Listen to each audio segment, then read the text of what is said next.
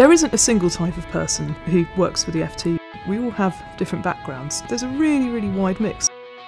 We've been hiring people from Asia, from all over the States, from all over continental Europe, all parts of the globe.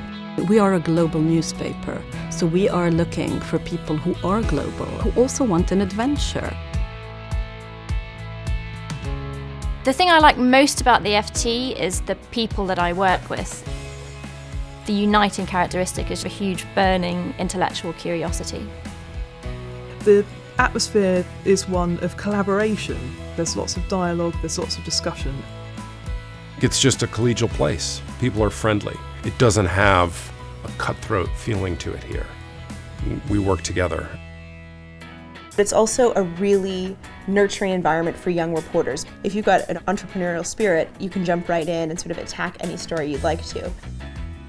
So a few months ago I came up with this slightly madcap idea of writing about wearable technology and how it might be used in the workplace. And we ran a sort of live, rolling video diary. And yeah, the FT just said, well, go for it and see what happens. One of the really exciting things about the FT is the revolution that we're overseeing in how we cover stories. Welcome back to Alpha Chat, the business and economics podcast of the Financial Times. I'm Cardiff. They take this fantastic history of strong, compelling, smart journalism, and they're bringing that together with these new forms like podcasts and video. And as a young journalist, it's so exciting that I can play around with these new tools while learning from some of the best journalists in the world. Okay. Follow me. This is very much of a family. People tend to come here and to stay for a very long time. You can find a lot of different jobs here and move between them. You don't get stuck in a silo. Why do I like coming into the FT every day?